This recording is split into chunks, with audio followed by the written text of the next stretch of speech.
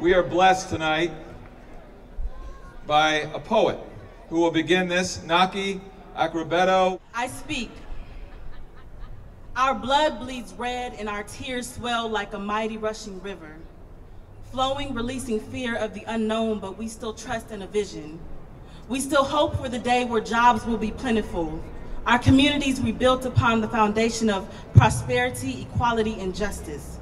See, this poem is not a dream deferred.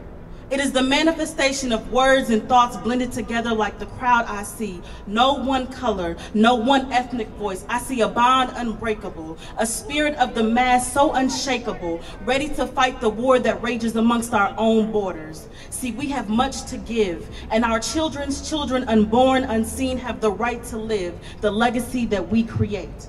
So I pray to you that you press forward. I encourage you not to close your eyes and rise on the wings of eagles that soar.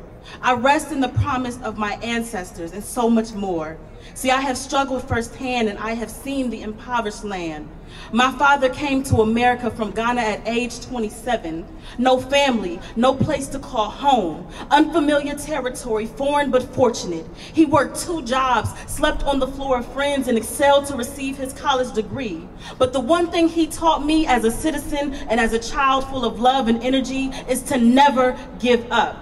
It goes beyond the American dream. I want the simple things in life. I want to see my people, God's people, our people, the world people, to tap into the well of resiliency and experience freedom beyond financial bondage. See, we were not created to be slaves to a system and an institutionalized system. So again, I urge you to take action, because even though we all believe in change, change first must begin within you.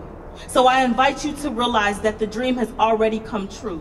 The power is just waiting to be released. So with all the power invested in me, I speak to the fair rights of the people. I speak to the creation of good jobs and strong communities. I speak to good health and holistic families. I speak to education that works. I speak to leaders without a vision. I speak to a people who are searching. I speak to those who have lost hope. I speak for my land. I speak for my state. I speak for my peers. I speak for my children. I speak for peace. I speak for power. I speak for change. I speak for healing. I speak because I can. I speak for a cause. I speak for the fight. I speak for human rights. See, I speak.